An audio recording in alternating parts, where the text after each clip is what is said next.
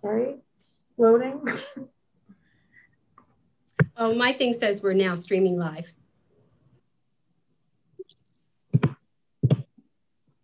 So we're good to go? We're good to go. Okay. So I'm going to call our Community Development Advisory Committee meeting to order. It's Monday, June 21st. It is 6:36 maybe. Can I have a roll call, please? Citizen Member Peter Ennis. Citizen Member Dennis Turpin. Here. Citizen Member Guy Bain. Citizen Member Neil Caldwell. Here. And Citizen Member Seth Molina. Here. And Vice Chair Tom Burnett. Here. And Chair Lynn Grinstead. I'm here. Perfect. I would like to begin by acknowledging that the land on which we work and gather is the traditional unceded territory of the Anishinaabe people. This Algonquin nation have lived on this land for thousands of years, long before the arrival of the European settlers, and we are grateful to have the opportunity to be present in this territory. Thank you. And today is Indigenous Day, so I'm quite happy that I got to read that tonight. Adoption of the agenda, please. Be it resolved that the agenda for the Community Development Advisory Committee meeting dated Monday, June 21st, 2021 be adopted. I need a mover and a seconder, please. We have Dennis and Seth. Does anybody have any questions or concerns about our agenda tonight? So all in favor then. That is passed, thank you. Any disclosures of pecuniary interest? Oh, I'm stumbling. I see none. So adoption of the minutes of our previous meeting, please. That the Community Development Advisory Committee minutes of April 19th, 2021 be adopted. I need a mover and a seconder, please. Seth and Neil, does anybody have any concerns or thoughts on the meeting minutes? So all in favor then? That's carried, thank you. So we have a couple of presentations. I think Lindsay starts with our presentation on our new website. Perfect. So I'm just, Maureen, would you be able to allow me to share my screen? Oh, sure. I should have done that.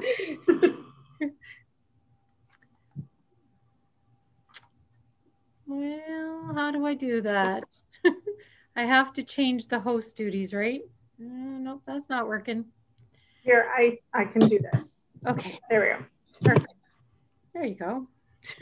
Way to go. So we launched our brand new website this morning.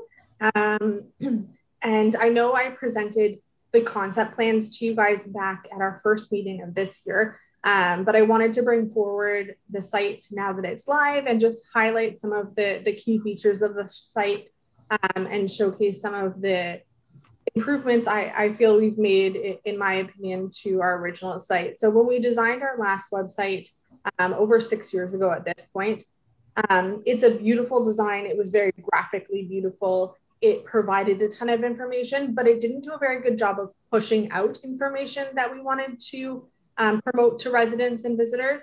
And one of the major complaints we got about our website was the navigation of it, and that it was difficult to find items that were on there. So when we came out to do our new site, those were some of the things we were really looking for, was the ability to communicate better and ease of navigation. So I'm just going to highlight some of the features of the new site.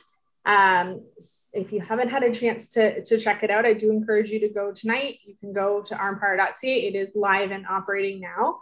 And if you have any feedback or you come across anything while you're visiting the site, please let me know. I'm always looking on ways to improve it and update it. So right now, when you come to the website, you'll get this pop-up that arrives. And right now it just tells you that we have a new website. The search feature takes about 24 hours for all the little bots to go explore the new website. So we just want to make people aware of that. Normally, these alerts would be used for emergency purposes or extremely urgent information that we're looking to get out. So no matter what page you come to the website on, this pop-up will come up and notify visitors of anything urgent that we want them to know about. So this is the homepage of our new website. And we've divided it into 5 categories now. Our old website was 4 categories, and it just helps split out the information a little bit easier. And it's designed to be sort of focused around living here. What kind of items would you need to know as a resident living in Arnprior or moving to Arnprior? We do have a moving to Arnprior page that highlights some of those frequently asked questions we get from new residents. So this is where you'll find services that you as a resident would want to know sort of on a daily basis, as well as community organizations, healthcare, events, transportation. The next section we have is rec and culture. So this basically covers everything there is to do and see in Arnprior. It covers all of our recreation programming, all of our facilities, the museum, Nixon Center, the library, archives, history and heritage, as well as all the things to do that are tied to our amazing community, like volunteering and the community groups and services that we have here in town, because we do realize there's so much for everyone to do beyond just the services that the town offers in terms of recreation and culture, as well as parks, beaches, and trails, which is a very popular page right now. The next section is a new section, so it's building and planning. It's obviously focused on everything to do with building and planning, whether you're looking at just building a deck in your backyard, or if you're looking to do a whole new subdivision or build an apartment building in town. And this covers everything, all the common questions and items that someone would need for that. Business and development, I'll touch on a little bit later because we do have a whole microsite for that.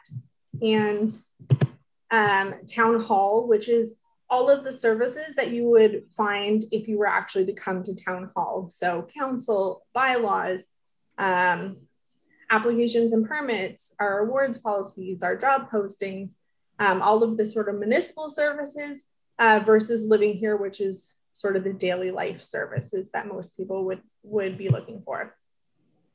The next section of the homepage is this big banner. Right now it's divided into the 5 sections of the website just to help with navigation and have people get used to those, but this will be used to really highlight large scale events or projects that the town is doing and really trying to push out information on. So I can foresee in future years, we'd be advertising concerts in the park here in our market and like the waterfront master plan consultations, some of those larger scale projects that we really want to push information out or gather feedback and information on. The next section are these 4 sort of tiles. And these are based off of what we find most people are coming to the website for at this moment. All of these features are changeable for highlights. So we can change them up seasonally, or we can change them up just if we notice we're getting a lot of questions about them. Obviously, we hope to remove COVID-19 someday, but the rest of them are just things that we notice at the moment. People are calling or looking for information on, or like Camp Wanna-Go registration just opened. So we're trying to push that information out. So these will change more frequently, at least seasonally, if not more.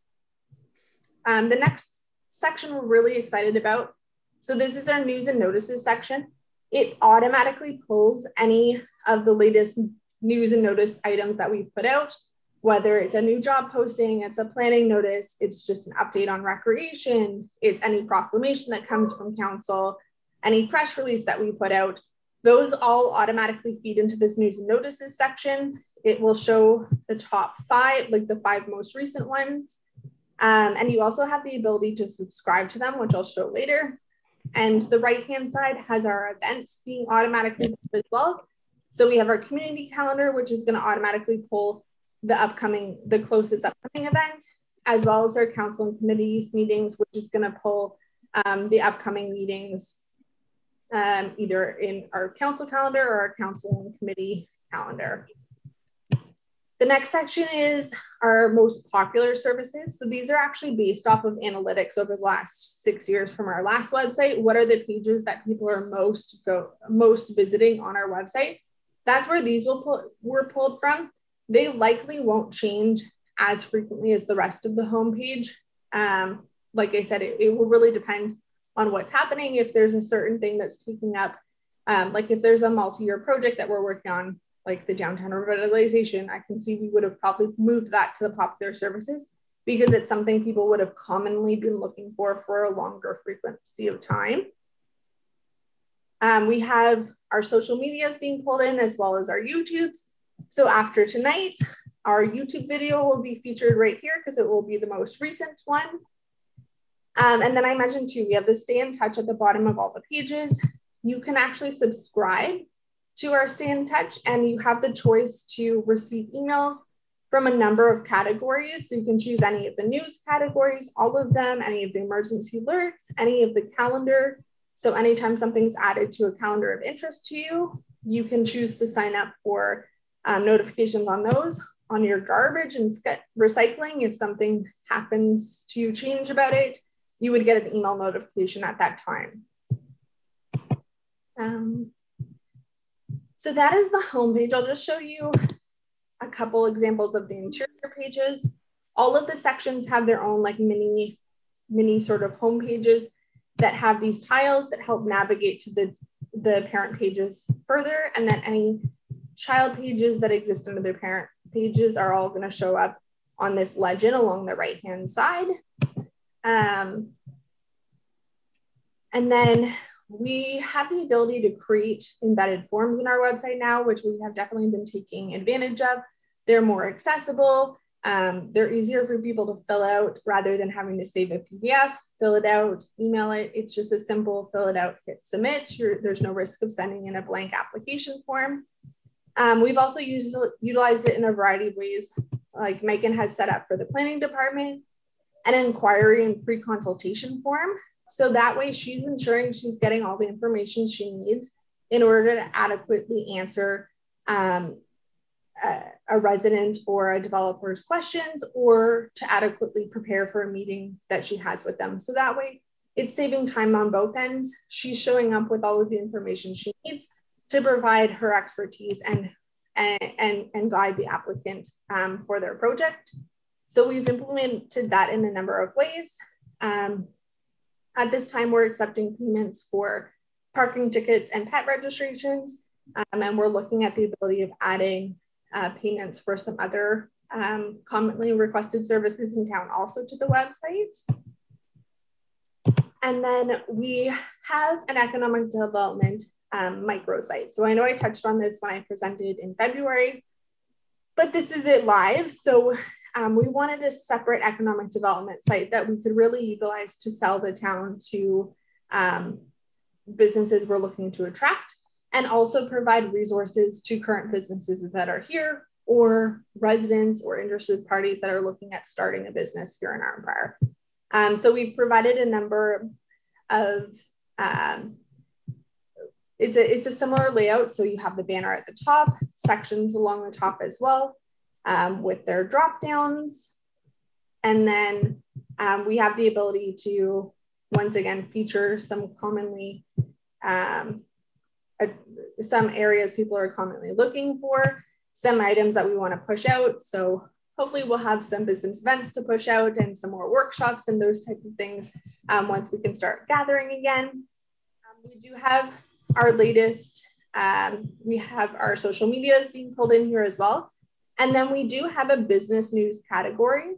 So this latest news section is simply going to be pulling only business related news. So this will be a way for us to communicate with our current business, is like letting them know that there's now free rapid tests that they can get through the Chamber of Commerce. We get notified a lot of organizations of programs and grants and services, and they ask us to share it with our business community. So this is just another way that we're able to do that. We have an available property and lands section now. So we had this on our current website. It was highly utilized, but it wasn't searchable, which made it quite difficult, especially since most of the time people are looking for square footage when they're looking at an actual building or acreage. So the ability to be able to sort by those categories is really handy as well. We have the add the property feature. So anyone who has a commercial or industrial space for rent or land in town can create a profile and list their property on the town site. And that way they can log in and update it as needed. They have the ability to add pictures. And this is a really nice display. It's very similar to what you would see on a real estate listing. I have the ability to print the listing to a PDF. So that way, when I'm putting together economic development packages to send out to inquirers, I can quickly create PDFs that showcase all of the available properties that meet their search criteria. And then I just want to show the business directory as well. So the business directory was our last business directory left quite a bit to be desired. So I'm really excited for this new business directory to be able to showcase all the amazing businesses and services that we have in town. So once again, it is searchable as well. We have lots of categories. Businesses have the ability to be featured under multiple categories because we have a lot of businesses that offer multiple products and multiple services that fall under a number of categories, and we couldn't do that on the last website.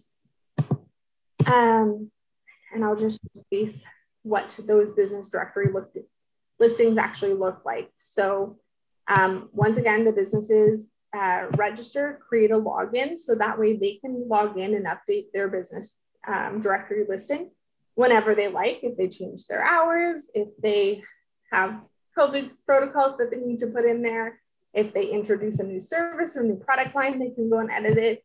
They could edit it seasonally because they have the ability to have pictures. So they can have their logo, their location, list their website as well, list products and services, have photos. They have a map as well, contact information, whatever information they want to list publicly, all in this sort of nice little website.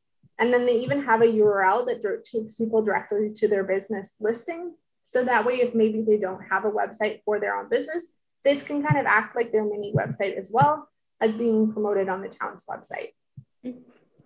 So that, actually, I'm gonna, no, sorry. I was gonna leave the screen share up, but are there any questions or comments on the website at this time? Looks great. Any questions for Lindsay? Perfect. Well, you explained it really well then. I encourage you to look at it.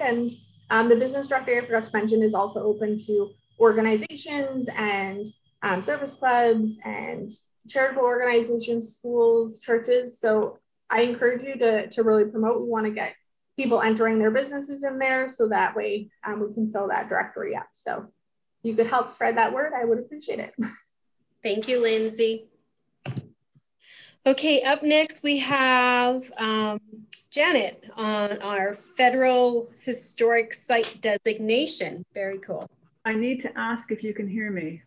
We can hear you. Can you hear me? Okay. Yeah. I can't hear you, but as long as you can hear me, that's good. You can't hear me at all?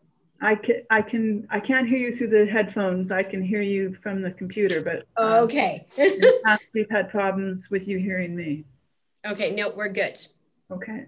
Sorry, and I'm just going to go to my share screen here. Yeah. If I can. It.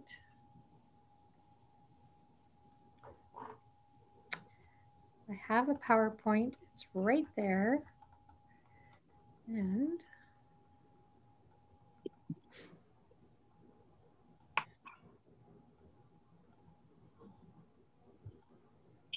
share screen. Oh, I don't want to share the screen with you.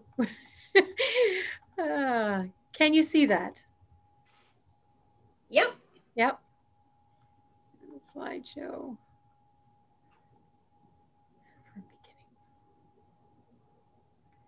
There we go. Okay. Great. Thank you.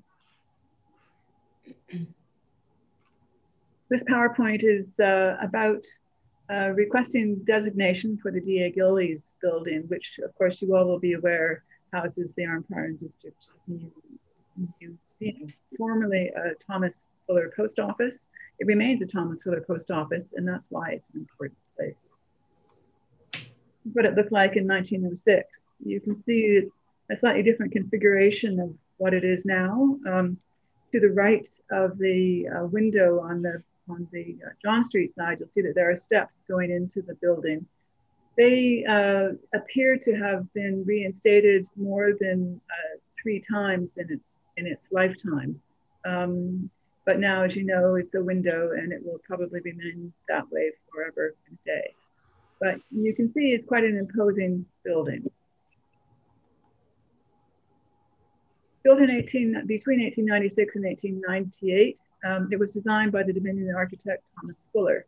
Of course, he also designed the first set of Parliament buildings in Ottawa, and he was considered a Dominion builder as such. So he was building Canada through post offices and buildings like the D.A. Gillies building. This is a nationally significant historic site due to its architecture and the influence of Canadian Postal Service in the formative years of rural Canada. So if you think of moving to Canada in 1900 and you've come from Ireland or Scotland or Germany or from wherever you've come from, the first place you're going to be going to is the post office to send letters home to tell people that you're fine and that you've arrived. No telephones, of course, no radios, no other way of communication except to the post office. So these buildings were doubly important, not only to create a postal service, but to create a big community as well of all the people who had moved to Canada. So the Dominion image that Fuller was creating was one of very great stability and also of strength. What is historic designation? Well, to be considered as a formally recognized National Historic Site, a place, a person, or an event will have had a nationally significant impact on Canadian history, or will illustrate a nationally important aspect of Canadian history. In the case of the D.A. Gillies building, it's a Thomas Fuller designed Dominion Post Office and Customs House. I underline Customs House because we very rarely include that in the description of the building, but it was a Customs House. What is historic designation? Well, since 1919, the Historic Sites and Monuments Board of Canada, the HSMBC, has advised the minister responsible for Parks Canada on the designation of nationally significant places, persons, and events, and on the marking of these subjects to enhance awareness, appreciation, and understanding of Canada's history. How do we designate? Well, first of all, a nomination has to be made by the town of Arnprior. Once a nomination is made, then a municipal resolution supporting an application must accompany the application, which is a pretty straightforward bit of paper in actual fact. So it's a very simple application, but it all starts with being nominated by the town of Arnprior, by the town council. In the application, there are clear and precise descriptions of boundaries of the property. So if you know where the stone wall is between the museum and the library, that's one boundary, and the other boundary is a really narrow boundary just at the back of the building, and also John Street and Madawaska Street on the other side. We do have drawings of these. Fortunately, Public Works was able to dig them up for us, which was great. And in addition, all of the identification of all the major built and natural components of the property will be listed. So that also includes a few unusual features that the building has, which I'll get to in a minute. It also wants to know what the site condition is, whether it's in good condition, whether it's a ruin or whatever. But generally speaking, the D.A. Gillies building has been very well maintained. It certainly has had a few issues in its time, but for a building of that age, it's in pretty good shape. And it also requires photographs and plans showing the elevation of the property, which we also have. How does the designation process work? Well, if a nomination complies with the Historic Sites and Monuments Board of Canada's criteria and guidelines, the subject is brought forward to the board in the fall or spring meeting. They only meet twice a year. It can take up to 2 years for designation to be determined. Why would we designate the D.A. Gillies building? Well, there are a couple of really good reasons. The D.A. Gillies building is considered the keystone of Arnprior's heritage district. It attracts a lot of people already without being a designated building. It has significant architecture, and it's in great condition. The fine example of architecture, dwindling numbers throughout Canada. So although about 78 of these buildings were first built, we're down to less than 20 throughout the country. Oh my so it's important that this be cared for in perpetuity. That designation ensures that, and it ensures the future of the building. Advantages of designation? Well, perhaps the most significant one is that money is available for renovations to structures through national cost sharing programs for heritage places, up to 50%. So the advantage of this is that if there was a big capital project that needed to be done, funds from a provincial grant could be shared with this. So 50% from the federal government, 50% from the provincials, and you'd end up with a very large project indeed. And there is no limit as to what they will cover. So my pet project, as most of you know, is to make the place an accessible place for everyone of all abilities. And that includes an elevator. So with this designation, it would allow that to be built at no cost to the town. In addition, the advantages of designation show that Arnprior is on the national stage of tourism, making it even more of a tourist destination than it is now. Combined with local commemorative, interpretive, and educational programs, designation can encourage pride of place, walking tours, Doors Open Ontario, festivals, and cultural tourism initiatives. It complements our existing Heritage Conservation District as well. Disadvantage of designation? Applications for renovations could take longer. So if, let's say, something was done to the building, it would have to be reviewed by a board. They wouldn't necessarily say no, it would just take longer because it has to go through that extra step. Cost of designation is staff time. There is no application fee. The bronze plaque is provided at no cost and maintained in perpetuity by Parks Canada. This is an example of bronze commemorative plaque at the Rosamond Woolen Mill Company in Elmont. Do you have any questions? Does anybody have any questions for Janet? Maureen, can you unshare your screen so I can see everybody? Sure. Thank you. You're welcome. Does anybody have any questions for Janet? Nope. No. This is very exciting, Janet. Yes, it is. It's we've been down a similar road on a couple of occasions, but I think this is the key to Arnprior being able to afford to deal with the building in the way that it should be, and it will at a no cost end. Gotta like that, Janet. Yes. Thank you, Janet. Thanks. Okay, moving on, we have no matters table deferred.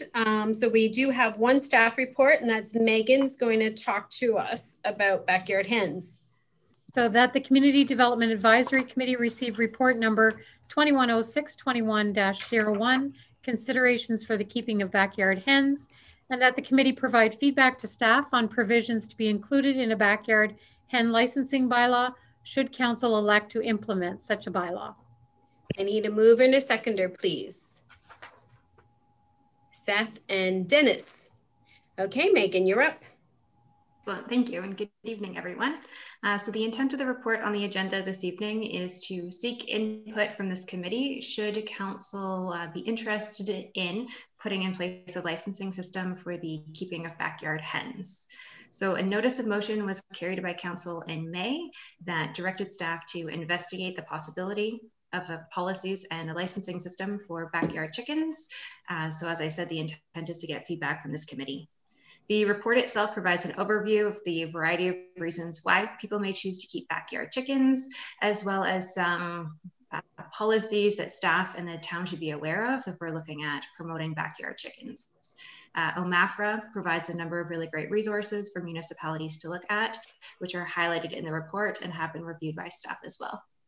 So there are a number of sections included within the report that would essentially go through what would be included in a bylaw or a licensing system, including a maximum number of hens that could be kept at one time, the fact that only hens could be permitted, no roosters being permitted, that the chickens could be kept for non-commercial uses only, so not the sale of eggs or the sale of meat from the raising of the hens.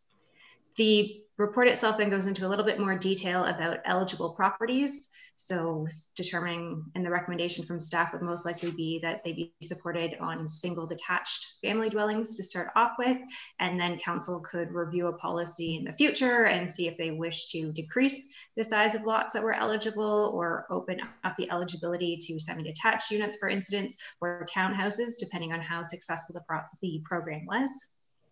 The report also goes into more detail about the keeping of hen coops and hen runs, such as a high level where they can be placed in a property, making sure that there are appropriate setbacks from neighboring dwellings as well as maximum sizes and the construction of the hen coops and runs.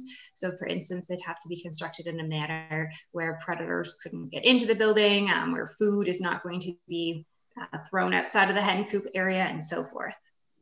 The report also speaks to the fact that hens could not be kept at large. So hens would be required to be in their hen coop, not running around free range, I'm going to say, on the property or on other properties. And also staff recommendation would be that anyone who's interested in keeping hens would have to have a disposal plan in place or a veterinarian who could be on call should there be a concern with disease of their chickens, or if a chicken were to pass away, that they'd have a method of disposing of the chicken in a safe and humane manner.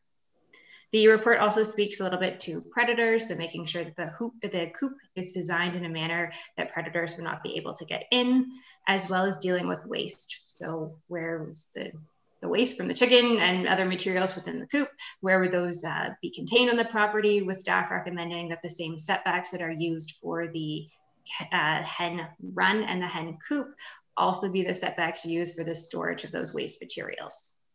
And then finally, the report speaks to inspections.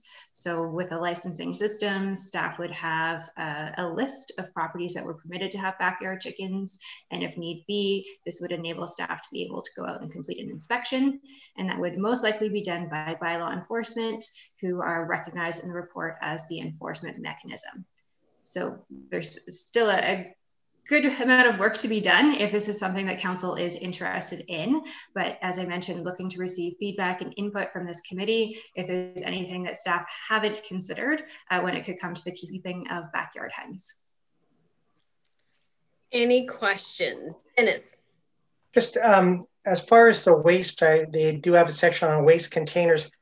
Is it obviously left up to the hen owners to get, where would they dispose of this waste? That is an excellent question. I know from some of the research that I've done, some people choose to use it in their gardens as like a composting material. Other people have composters on their site that deals with the waste. In larger municipalities, they do accept waste in the green bin system, but the town of Arnprior doesn't have a green bin system. But I think that'd be something that we'd also want to discuss with the landfill to see if that's an option where we could have that segregated out as almost organic waste, dependent upon as well how popular backyard chickens become. I think if there's just a few residents across the community, then maybe we don't need to go to that extent of contacting the landfill and working out a plan. But if it becomes much more popular, then that's something that staff will further explore. And just a second question is along the same lines, the containers themselves, maybe this would be an opportunity for the town to generate some revenue by having to be able to sell containers to the hen owners. And at the same time passes to the dump for organic waste. Just a thought. Yeah, that's a really great suggestion. Thank you. Okay, I'm probably, maybe this is a stupid question. What's the difference between their waste and cat or dog waste? Like they go straight into the garbage? I think it could. I think it's the volume of waste that's sometimes more with backyard chickens, and that's something not a keeper of backyard chickens. Big dogs and their waste? Like, I mean, it's a daily thing as well. So I'm just thinking, like, why does it need to be any different? So from the research I've done, I guess in many municipalities that have a green bin system, they encourage it to go into the green bin, but that's not to say that it couldn't go into the garbage can. I just probably want to touch base with the landfill and the contractors to make sure that there were no concerns that we should be aware of there. I get the feeling that a lot of people who keep backyard hens also keep the materials and waste to use as compost. So I think the concern with the storage on the property itself would be that it's not causing odors that are impacting neighboring properties. So if you're keeping it on your property, some sort of container that would contain the smell. But you're right, we could definitely explore with the landfill, just having it go in your typical household garbage. Right, okay. So kind of a crappy topic, isn't it? Any other questions? Yeah, it's my dad joke. Any other questions for Megan? Tom? Yes, Megan. Have you had any feedback from other municipalities that do have them as to the number, and are they receiving complaints? Because I could see that, you know, my neighbor has backyard chickens. I don't. Then the neighbor on the next side of me has backyard chickens. And I know for a fact that they do cause rodents in that. So this could be an issue that we would have to be concerned about it as well. For sure. So in the research that I did, it seemed to be quite standard to permit the keeping of between 4 and 6 hens on a property, and many municipalities require that the hens be at least 4 months old before they could be on the property, and that ensured that you were certain that they were a hen and not a rooster. But also it seemed to assist with some concerns where, let's say a family has 4 chicks, then the chicks are cute and fluffy, and then the chicks grow into hens and they're less desirable to keep on the property. So with the 4-month cutoff, it seemed to be that you knew what you were getting yourself into at that stage. In terms of complaints, there wasn't much that I found in the literature. It seemed like most municipalities started off on a smaller scale. Some municipalities did use a pilot project, which I know council was not in support of, and I understand why. But we are seeing backyard chickens and hens pop up across Ontario. So even Toronto, for instance, they're doing a pilot project that seems to have been quite successful. Many municipalities, so I previously lived in the city of Kingston, and they allowed backyard chickens and also goats in some areas too. Some municipalities did require the owner who was going to have the hens to seek permission from their neighbors as to whether or not they were in support of that, which I think becomes quite challenging, both from an enforcement standpoint and a fairness, because depending on the lot size, as long as it's an eligible property with appropriate setbacks, we can mitigate those concerns. And I don't think it's necessary to have permission from your neighbors. And also, if your neighbors were to sell their property and change hands, I think that's a direction that council most likely won't want to go into. But essentially, by picking a lot size that's large enough and by having appropriate setbacks, that seems to be how most municipalities mitigate concerns that you would be that could occur if you had multiple properties in a neighborhood with backyard hens. I think it's a fair question, and I can't imagine, I know I wouldn't be in favor of looking for permission from your neighbors, because that's not fair. Your property is your property, but also you would think of, I just think of some of the property owners that have cats and dogs that don't obey the bylaws and rules. They don't have to ask permission from their neighbors to have loud dogs or cats that roam the neighborhood and do their business in flower beds and whatnot. So I don't think it would be very fair to insist on a permission-based model either. That's my opinion. Dennis. Would someone renting a home be eligible, or is it the homeowner that has to apply? My recommendation would be that tenants would be eligible as long as they had the property owner authorized it. So in the application system that we would create, similar to a planning application that's submitted, you just need to seek authorization from the property owner. Perfect. Tom? Yeah, as you can tell, I'm hesitant on some of this, and I question that. I have a joined house, so I don't have a very large backyard. I can't have 4 chickens. Would I be allowed to have 2? I can see that being an issue, you know, down the road. And that's definitely something that we can explore as staff. So if you did live in a townhouse or you lived in a semi-detached dwelling, if there were, I guess, more restrictions on the number of hens that you could keep. From some of the literature I read online, it seems that hens require companions. So many municipalities recommended that you not just have a single hen, but at least have 2 hens so that they keep each other company. So I think that's something that we'd want to explore as well.